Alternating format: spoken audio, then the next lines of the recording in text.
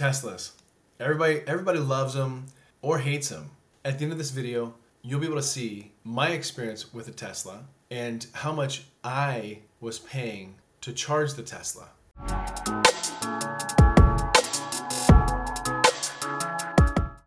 So with a Tesla, such a cool car. When they came out, they just look really cool, and it is a love it or hate it type of scenario. Not everybody loves the Tesla. There has been a very big push for the electric vehicles, or the EVs. And with that big push, Teslas have become more popular. When I saw gas prices going up and my commute getting longer, I thought that getting a Tesla was probably a pretty good idea. I was driving a gas guzzler and putting probably $600 a month worth of gas into it. And that car is a Yukon. So I was driving a Yukon, putting a lot of miles on it, and that's obviously not the best thing to do. When I saw and thought of buying a Tesla, personally, I'm a big fan of buying used cars. And I was able to find a good used Tesla. It's in good shape, has low mileage on it. Great car, gets me from A to B, and my first thought was, okay, now I'm not gonna have to ever pay for gas again. And true that Teslas do not drive on gas in any way, shape, or form inside the vehicle. What people many times don't think of, what I didn't think of, was that it is going to cost to charge it at my house. And so I did get a charging station at my house. You can get the charging station at your house. And so I got that. And it's very cool. It's super convenient, so you can charge it at home. The difference, and you can also, at the Teslas or any other EVs, you can charge them at public facilities as well. And the Tesla, you can charge at the Tesla superstations. And so the Tesla superstations, they'll charge the car much faster. And when you hook up the Tesla at home, it charges it much slower, right? And so at home, you can expect to get about 40 miles an hour to charge. So it is pretty slow. At the supercharger, if you're almost on empty, then you can expect to probably last about an hour and a half. It depends on the supercharger. Some of them charge faster than others, and some of them are older than others, so not all of them are as efficient. To give you an idea, many Teslas, they'll have a range. And usually if there's a number with the Tesla, that's going to give you an idea as to how long that range is. For example, the S90 at its prime gets about 285 miles to the charge.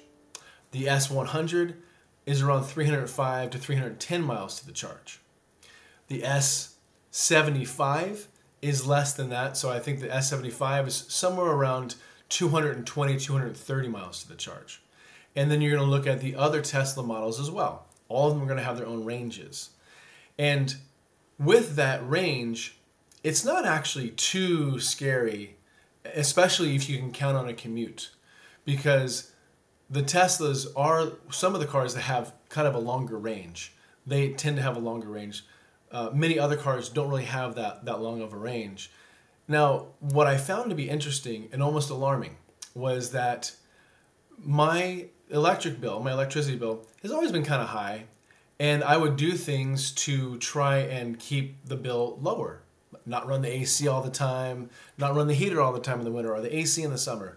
And so try and keep it a little bit lower. This was always a constant battle. And so when I got the Tesla, I didn't really think about it, plug the Tesla in, and within a couple of months, I went back to, oh my goodness, what's going on with my electricity bill? This is nuts. There's no reason for this. And so my electricity bill was really high. I mean, like really, really high. And so I called PG&E and said, okay, somebody's stealing my electric. Something's going on. And so I would look at the different times, look at spike times. They kind of walk me through the whole process. Look at spike times, look at down times. And so every time I called them, they would kind of give me this song and dance. I'm like, PG&E, listen, you guys are either robbing me blind or there's something going on. And so after going everything and kind of figuring everything out, going through everything, looking at my PG&E bills, trying to figure out the power, after going through all of that, I thought, okay, well, maybe if I just take my car to the supercharger, let me try that for a month and see what happens.